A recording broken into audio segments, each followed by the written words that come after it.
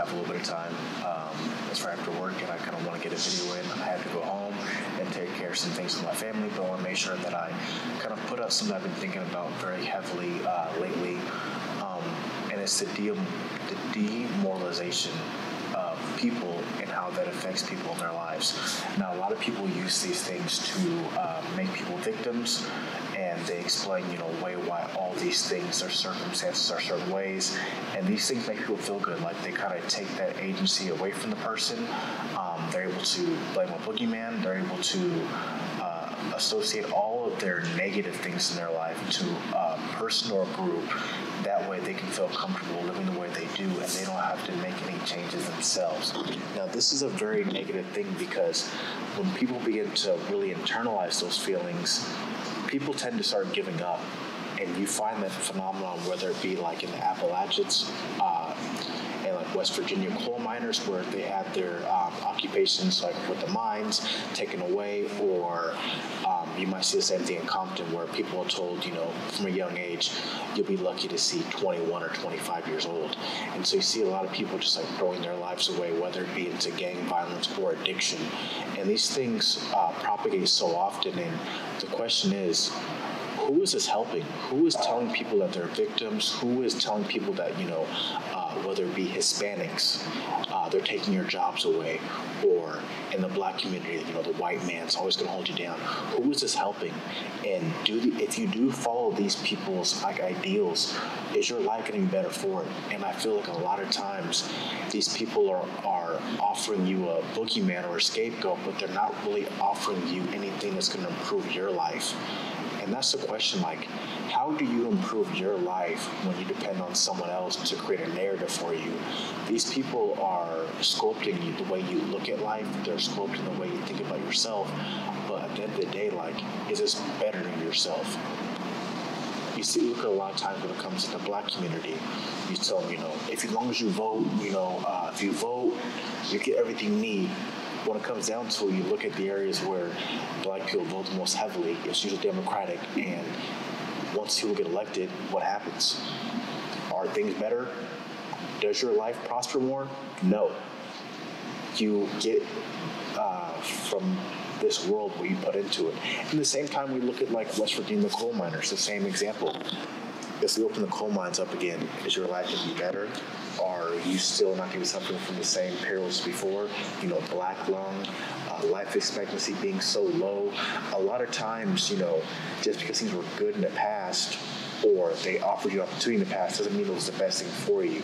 So we got to start thinking about, I kind of feel like people on the far right and the far left, as far as populists, we have a lot more in common than people really feel. And I feel like there's an underground bubbling of something doesn't feel right, but what can be done about it though? And the way this thing gets fixed is by communication. We got to get rid of these red lines where people say, well, I can't speak this person because his views on this one politic or this one issue. But the situation is this: the only way we get through this is together. We're Americans, whether you like it or not. You live here. There's very few places that you'd rather move than here, if we're going to be honest with each other. And so the question is, what can we do? And the only thing I can offer is yourself, responsibility. I don't think anybody's going to save us. I don't think anybody's going to do the hard work for you. Someone's going to make those sacrifices initially. And if not you, then who? That's the question. A lot of times people preach, responsibility, and you don't ever see the positives from that.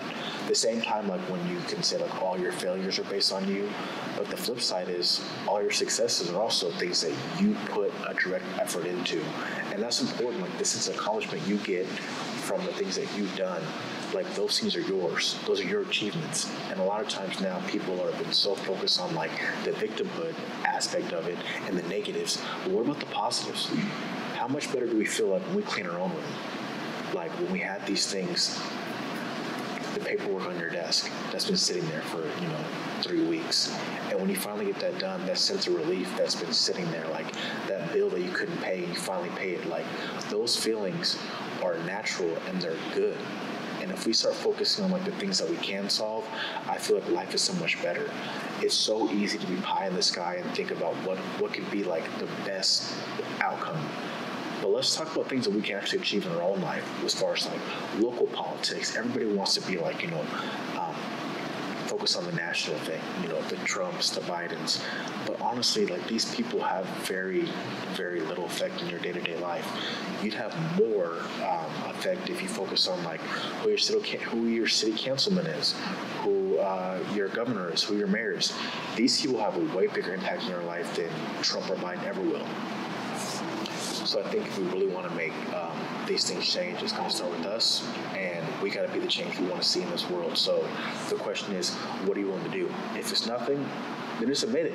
A lot of people don't want to do anything. They don't want to change anything. They just want to complain. And if that's how you feel, then you're able to do that. But at the same time, like, don't expect to absorb an outcome from giving little effort. If you want no change, then do little. If you want extreme change, then do a lot. We're all going to fit in that spectrum, and the choice is yours. Have a good day, and I appreciate you.